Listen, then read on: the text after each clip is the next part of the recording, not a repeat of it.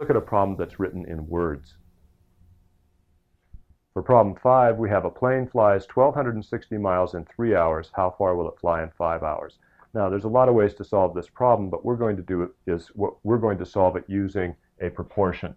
So first I'm going to say this. Let's let x equal the thing that's asked for in the problem, which is the number of miles it will fly in 5 hours. So miles flown in 5 hours. Now I'm going to set up a proportion this way. The number of miles it flies in 5 hours is to 5 hours as 1,260 miles is to 3 hours. So I have miles over hours and miles over hours. I just want to make sure that I have the same ratio of units on one side and on the other side. Then I can really just forget about the units. Here I have a proportion now. I'll multiply x times 3 and get 3x. And then I'll multiply 5 times 1,260. Now, I divide both sides by 3. And I end up with x is equal to 2,100 or 2,100 miles. Now I did this on a calculator.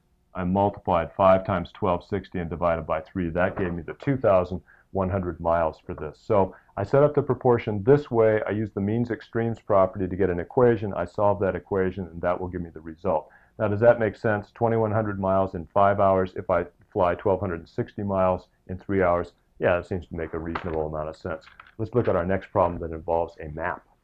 Problem 6 says the scale on a map indicates that 1 inch corresponds to an actual distance of 95 miles. Suppose that two cities are 4.5 inches apart on the map. What's the actual distance between the two cities in real life?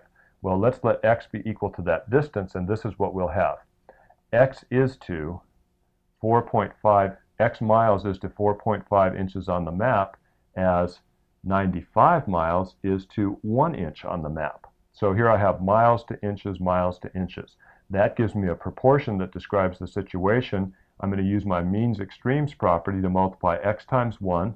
Let me do it over here. So this implies that x times 1 is x is equal to 4.5 times 95. So 95 times 4.5. And if I do that multiplication, I end up with, let's see, 427. Is that right? 427, yes, 0.5 miles. So even reading maps, you can solve some map reading problems using proportions.